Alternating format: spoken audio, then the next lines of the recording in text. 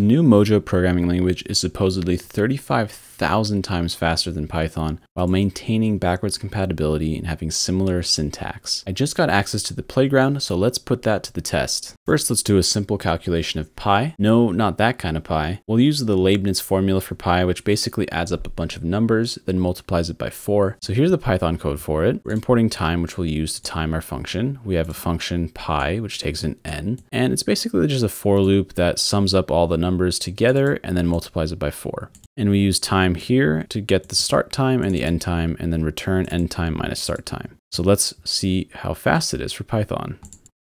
It took roughly 5 seconds. Now let's try Mojo. So it's very similar. To import time, we're going to use python.import module time. This is how you can import any module from Python. And here's our function pi. And you'll notice the only real difference is that we are defining types ahead of time. This is called static typing. So we have int for n, float literal is what we return, float literal is total. And the other difference is that we also define if variables are constants or not. This is similar to JavaScript let and var. So let means this time cannot be changed. Var total means it can be changed. Now let's make sure we're in the right kernel here and let's run this code.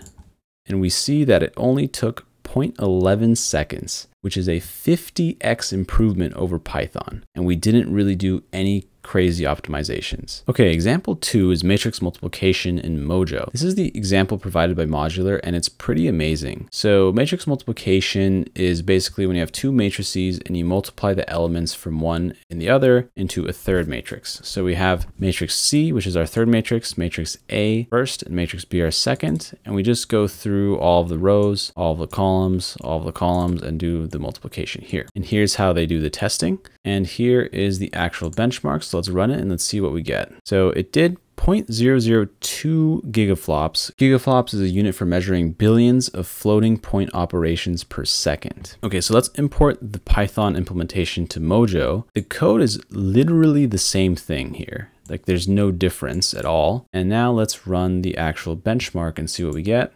And so we get 0.029 gigaflops, which is a 13x speed up over Python.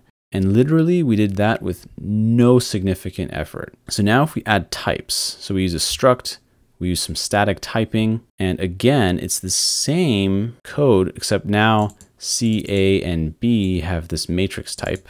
And let's actually run the benchmark and see what we get. So we got 3.13 gigaflops, which is a 1400 times speed up over Python. And that is with just adding static typing. Now, we can also optimize it even more if we do some vectorizing, we do some parallelizing, and if we do some tiling. Let's not get into the super nitty gritty here, but if you do a bunch more optimization, you can actually see that the speed up here is 14,000 times over Python. That is absurdly fast. So yeah, Mojo is legit. Subscribe for more videos like this one and smash that like button.